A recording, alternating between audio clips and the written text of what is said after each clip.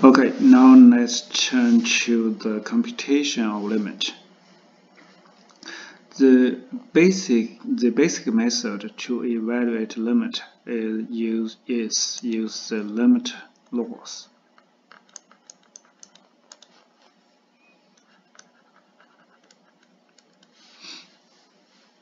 What is the limit laws? Suppose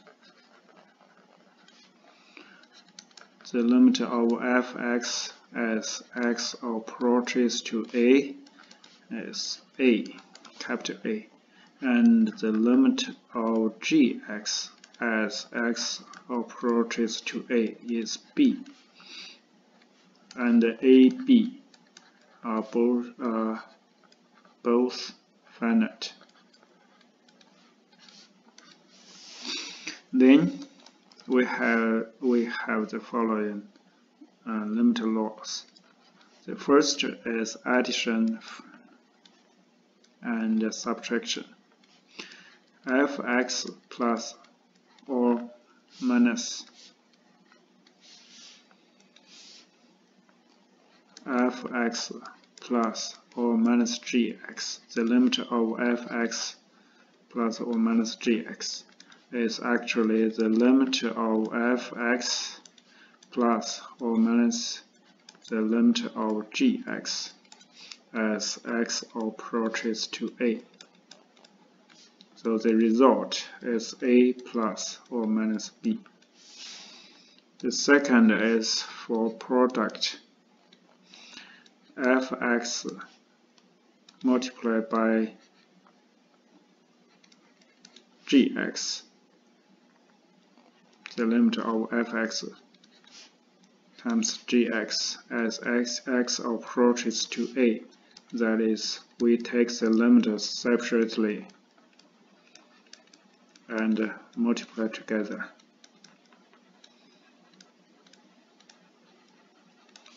So the result is a times b. The third one is for quotient. The limit of f(x) over gx as x approaches to a, that is the limit of f(x) as x approaches to a over the limit of gx as x approaches to a. So that the result is a over b. But here b cannot be 0. If b is 0, we cannot use this law. The fourth is any constant times the function as x approaches to a, the limit of constant times function. The constant can take out over the limit sign.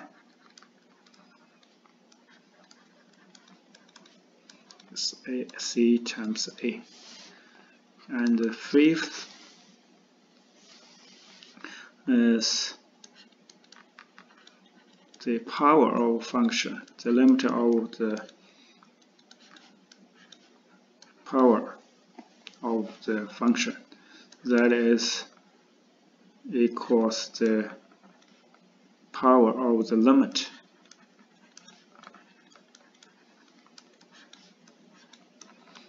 So that is a over n.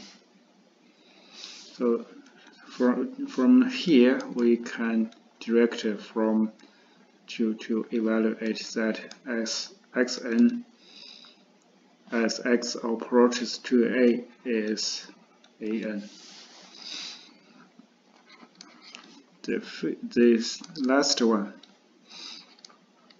is the limit of f(x) of gx.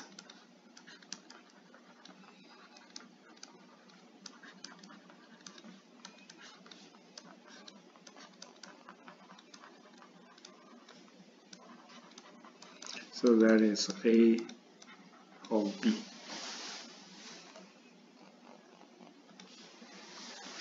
Okay, that's the limit laws. We use these limit laws to evaluate some limits. The first one is when x tends to like 1. 3x squared minus 7x plus 5.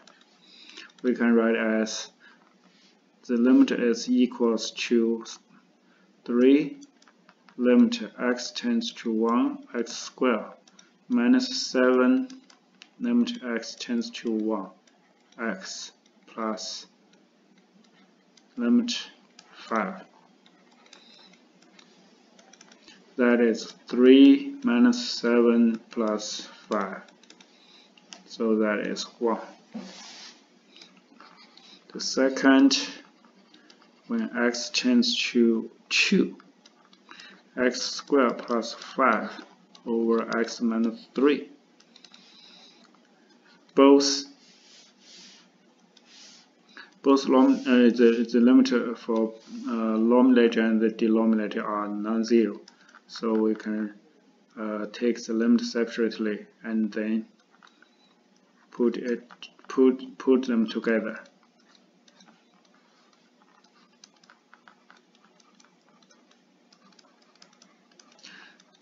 Take the limit, then the numerator tends to line, and the denominator is -1, so that is negative line.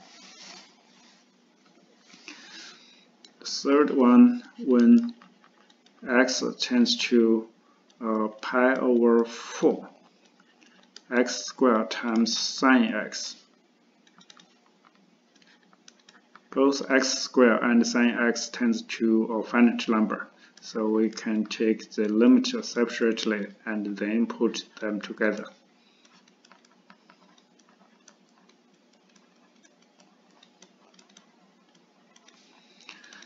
When x tends to pi over 4, x squared tends to pi squared over 16, and sine x tends to square root 2 over 2.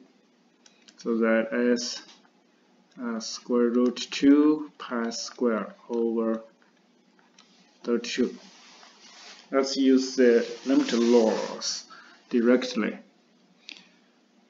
But for some cases that limit laws cannot apply, or the conditions of limit laws does not satisfied, we call those limit are indeterminate. Indeterminate limits.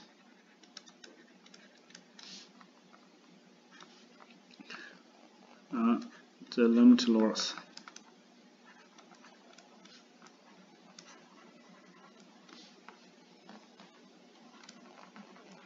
Cannot apply, or the conditions.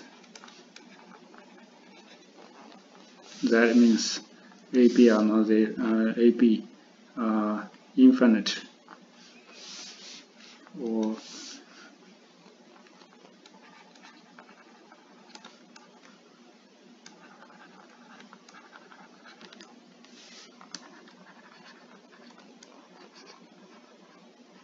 then we call those limits are indeterminate limit.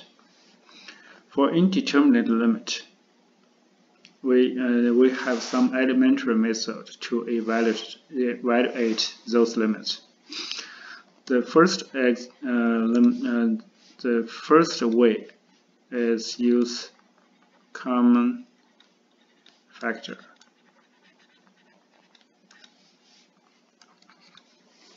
We can cancel some common factor. For limit x tends to 1, that is x squared minus 1, x squared plus x minus 2. When x tends to 1, both denominator and denominator tend to 0. Both denominator and denominator tend to 0. So they must have this common factor x minus 1. by the remainder theorem for polynomial.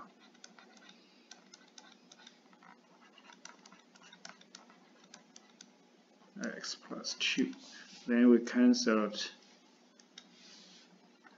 the common factor x minus 1 because x tends to 1, that is x is near to 1 but not equal 1.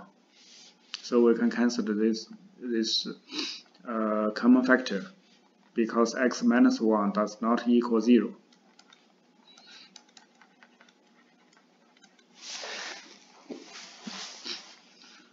So we have x plus 1 over x plus 2 left. So now the numerator and the denominator are not do not tend to 0. We can take the limit directly. So that is 2 over 3.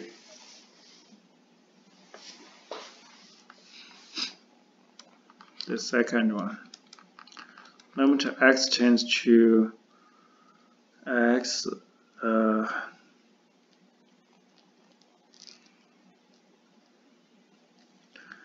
x tends to, that is 4,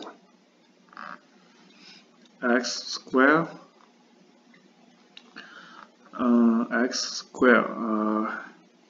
minus 6x plus 8 x squared minus 5x plus 4. Now, when x tends to 4, then the denominator is 16 minus 24 plus 8, that is 0. And the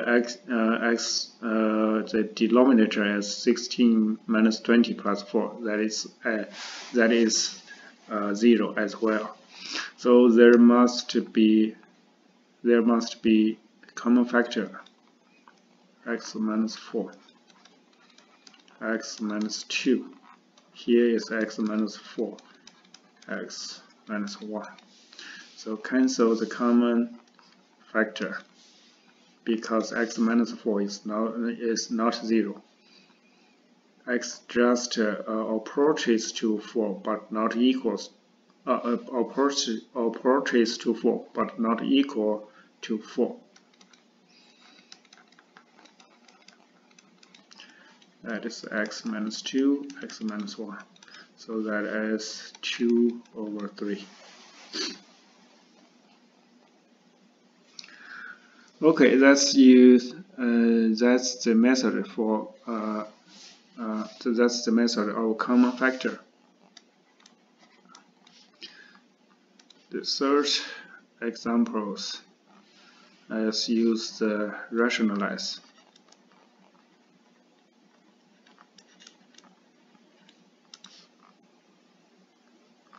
Rationalization, maybe. That's the law. The first example is when x tends to 0, square root x plus 4 minus 2 over x, because there is no common factor here. But we can rationalize the denominator, x plus 4 minus 2 times square root x plus 4 plus 2, and then over x times x plus 4 plus 2. After we expand the bracket in the denominator, that is x plus 4 minus 4, that for the denominator is x times bracket square root x plus 4 plus 2.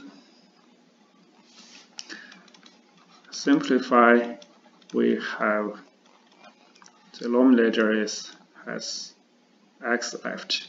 The denominator x times bracket x square root x plus 4 plus 2. Then we can cancel the common factor here.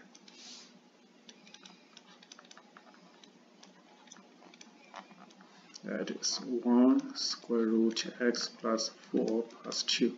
So that is 1 over 4. That's the rationalize.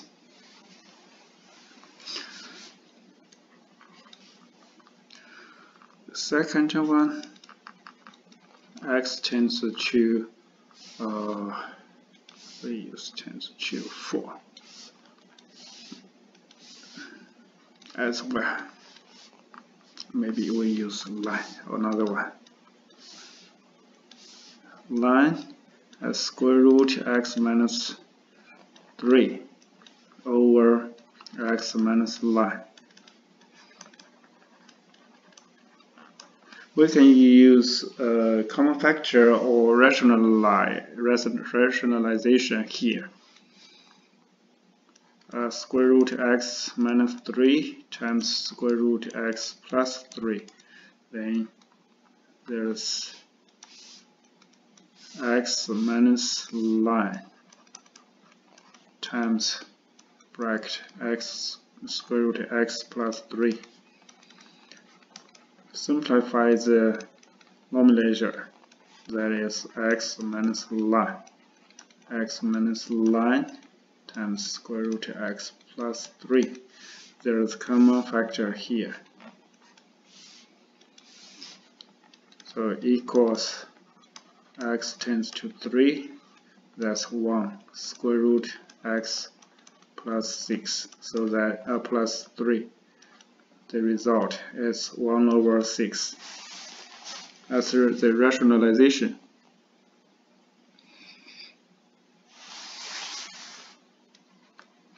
and there's other method that is common factor. Not common factor, it's a common denominator.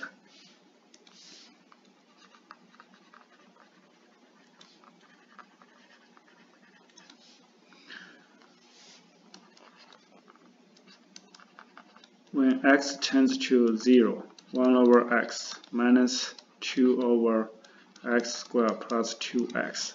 When x tends to 0, both terms tends to infinity. Both positive infinity or negative infinity. When x is greater than 0, that is the right limit, both positive infinite, and the left limit both negative infinite. So we cannot use the limit laws. Then we use the common denominator.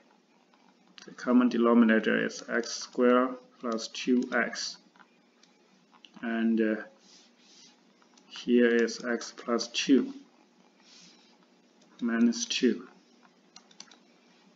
Because x squared plus 2x, we can write it as x times x plus 2.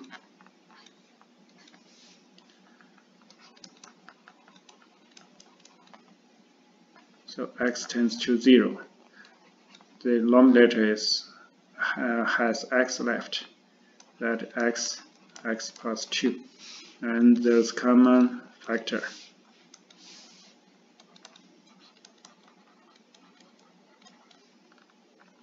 1 over x plus 2, so that is 1 over 2. Second example for common denominator. X tends to 0, 1 over 1 minus x minus 3, 1 over x squared. X tends to 1.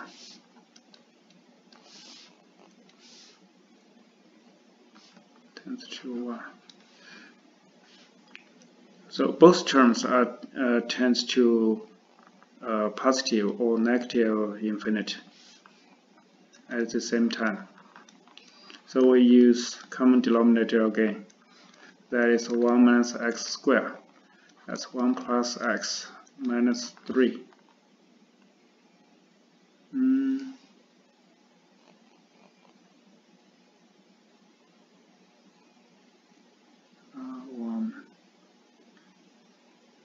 plus x. Okay, maybe here, maybe it's easier. We use 1 here. So we can cancel something. 1 plus x minus 1.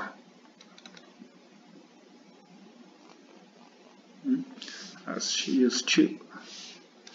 Maybe we can cancel something. Here is 2. Maybe it's easier. So we have x tends to 1. That is x minus 1. Here is x minus 1. But the numerator is 1 minus x and 1 plus x.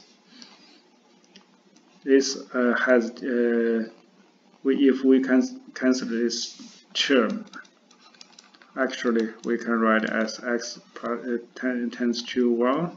The numerator is negative 1 minus x, and there's 1 minus x, 1 plus x for the denominator. And we can cancel this one. This common factor, then x tends to 1, the denominator has negative 1, so that is the negative 1/2 as the common denominator.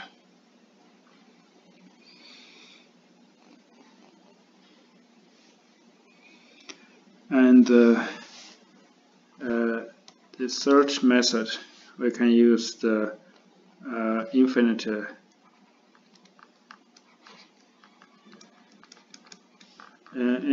limit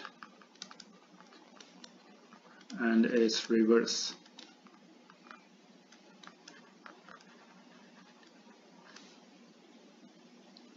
Or reverse function and the reciprocal function.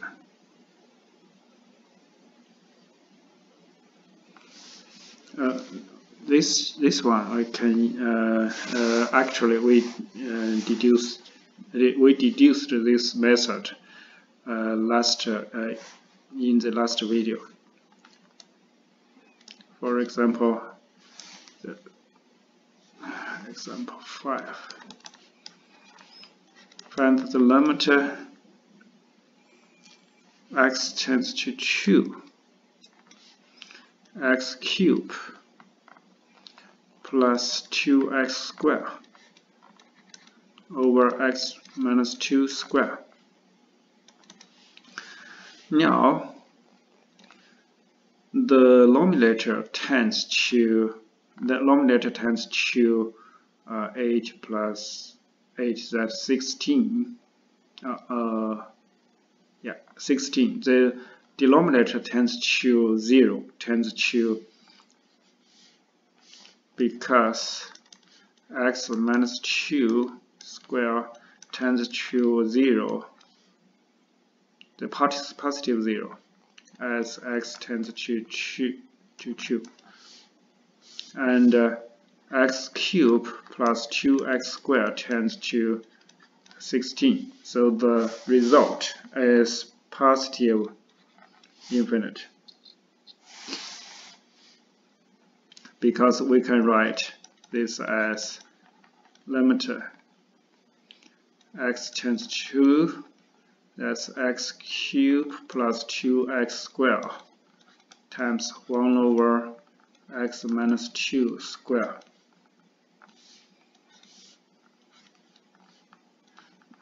This tends to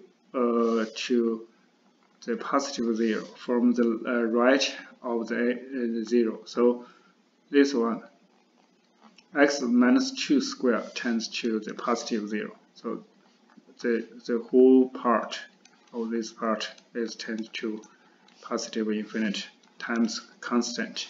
So it's positive infinite.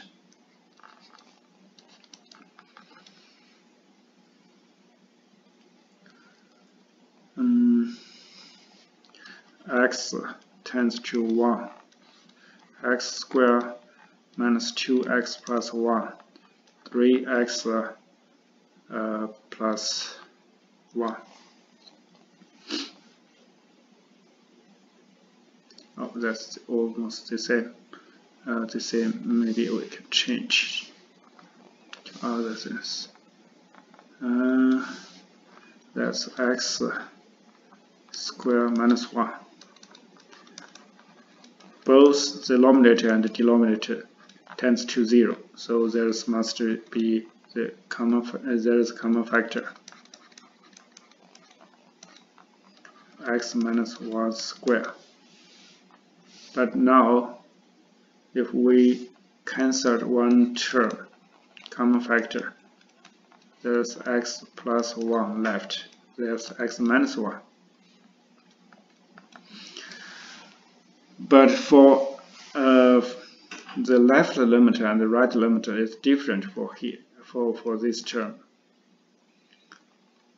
Now the numerator tends to 2, but the denominator tends to 0.